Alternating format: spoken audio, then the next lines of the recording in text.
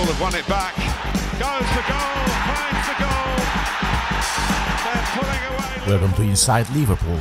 Speaking on the House of Champions podcast, Fabrizio Romano has been discussing the sporting director role at Liverpool.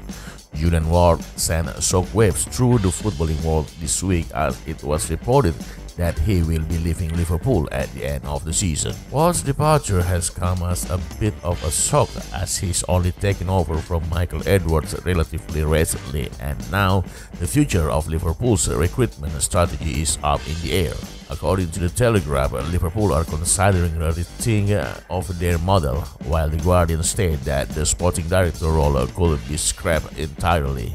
However, according to Romano, Liverpool will stick with the sporting director role, and he says that they will want someone who will work on a long-term project at the club alongside Jurgen Klopp.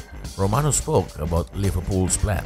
It's surprising. Honestly, with Liverpool it is surprising because Julian Ward was the man prepared to change the Liverpool project after the era of Michael Edwards, but now he's going to step down at the end of the season.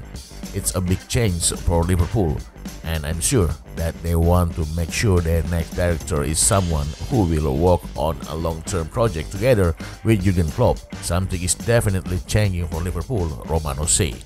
Liverpool are certainly a team in a transition phase right now, and this appointment of a new sporting director may be the biggest decision they make in years.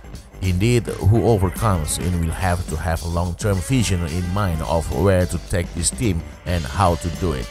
Of course, figuring out how to take a football club forward and keep them competitive is easier said than done. The right candidate is out there. Liverpool just need to find him now.